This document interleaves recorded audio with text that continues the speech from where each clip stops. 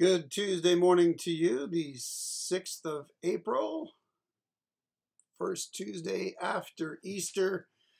And what a great day it is. And we get to live in the celebration of the resurrection of Easter.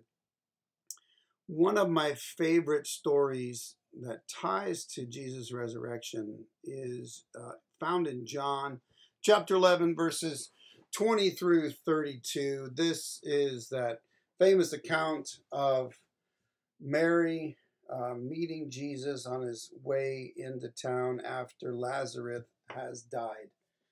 Mary and Martha are mourning the loss of their brother, and Martha actually runs out and meets Jesus on the road.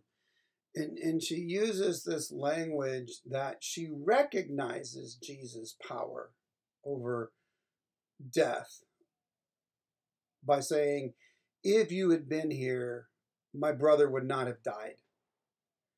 She didn't recognize the fact that he had power over death to bring him back, but the fact that if he had been there, he could have kept him from dying. And Jesus goes on and they have this dialogue, and he says, your brother will rise again. And Martha's like, well, we know that he'll rise again on the last day. They recognize the resurrection in the end times. And Jesus says, I am the resurrection and the life. The one who believes in me will live even though he dies. And whoever lives and believes in me will never die.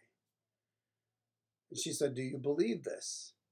And she said, Jesus says, do you believe this? And she says, yes, Lord, we believe that you're the Messiah, the Son of God, the one who has come into the world. The question is, does she really believe that he can raise Lazarus from the dead? Only after, when Lazarus walks out of the tomb, does it become reality for her and for all those that were witnesses to that. Interestingly enough, though, it is still a question when they find the tomb empty. There's this doubt of the resurrection. Could he really be raised from the dead?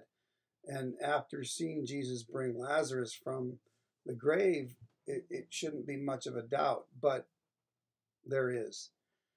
And we actually get to live in that resurrection. Though we weren't there, though we didn't see it, we believe by faith that Jesus did rise from the dead, because if he hadn't, we would still be in a whole lot of trouble.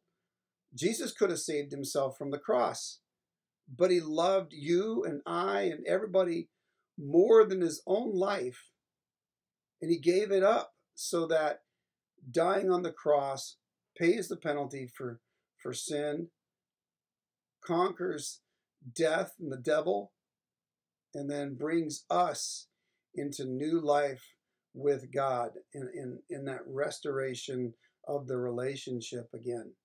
And now we get to live in that. And here it's Tuesday, 2 days after Easter. How much of our lives have changed from, say, last Thursday before Easter? There's still things to do. There's probably still struggles in relationships. There's still challenges with finances or jobs. But we don't have to stay in the same heart mode that we may have had before that, because we worship and have faith in a risen Lord who conquers death and the devil. And that gives us hope. And we get to live in that hope. But even though our situations are the same, we have a Lord, a Father in heaven that loves us so much. And that should lift our spirits and give us something to be joyful about.